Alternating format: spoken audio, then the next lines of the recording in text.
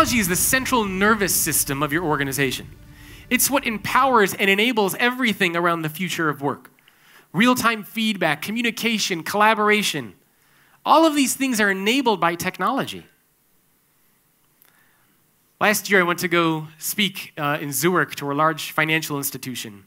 And after I gave my keynote to the executive team, I met one-on-one with employees. And all the employees there told me the same thing. We love the corporate culture. We love our office. We're all thinking about leaving. And I thought, that doesn't make any sense.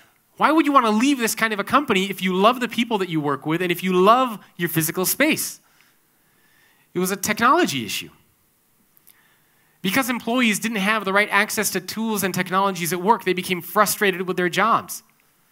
They couldn't do workplace flexibility programs. They couldn't invest in real-time feedback and communication and collaboration.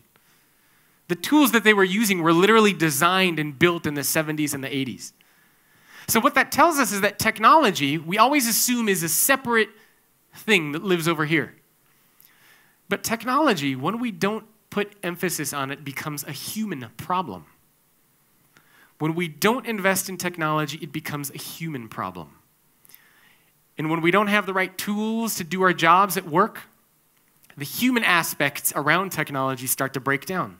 Trust, communication, collaboration, employee engagement, all of these things start to suffer when we don't have the tools that we need to get our jobs done at work. One of the things that I find very fascinating is that we talk about technology and its world-changing impacts, right? We talk about autonomous vehicles, we talk about AI and automation, we talk about robots, augmented and virtual reality, the Internet of Things, all these crazy technologies. Meanwhile, at work, we're still trying to figure out how to connect our printer to the Wi-Fi network.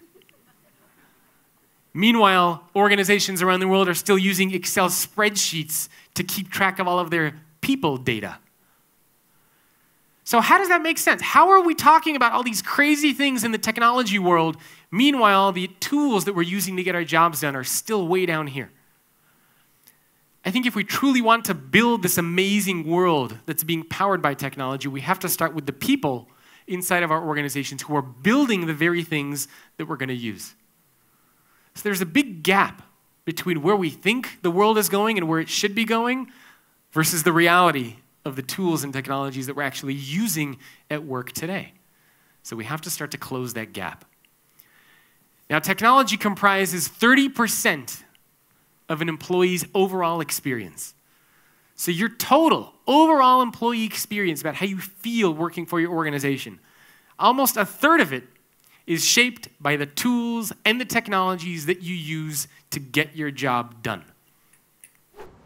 Thanks for watching. Hope you enjoyed that. Check out futureofworkpodcast.com for more content. And do me a favor, leave a review on Apple Podcasts or whatever your preferred channel is. Thank you.